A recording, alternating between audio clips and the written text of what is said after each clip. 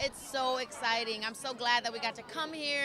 There was some worries that, when the movie premiered, are we going to get to come over here to the UK? So I'm glad that we did. And I love London, and we've been getting some good weather. Oh my gosh, I love Angus. He's incredible, and watching him work was really just a joy. Also, it was really exciting just to work with Pixar because I've been a big fan of them since earliest Toy Story. I mean, Finding Nemo, all the great things that they've done. One of my most newest favorites, Inside Out. So it just feels very nostalgic, yet also new, and just full circle.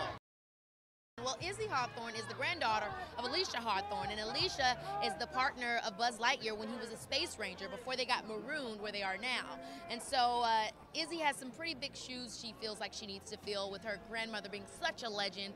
And over the course of the movie, she really finds her own way and finds her own meaning of how to keep that legacy alive, but also fill it in her own way.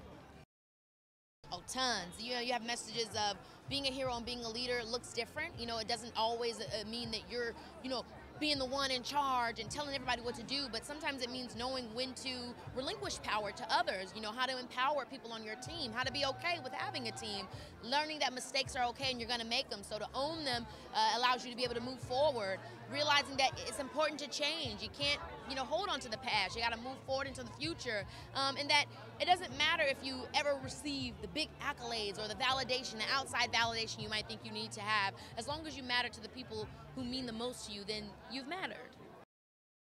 Well, I think people love Buzz because he makes you feel safe. Even when Buzz doesn't know if things are going to work out, he still feels very in charge and makes sure that he acts like he knows what he's doing, which is something that's quite endearing, I think, about the character, especially when you always see him overcome, in any of these movies from Toy Story to Lightyear. And I think Chris Evans has that same vibe, whether it's playing Captain America or any of the kind of roles that he's done, especially action-type ones. He always feels like somebody you're cool with, like, following. Even if he maybe doesn't always get it right immediately, you're like, I trust this guy.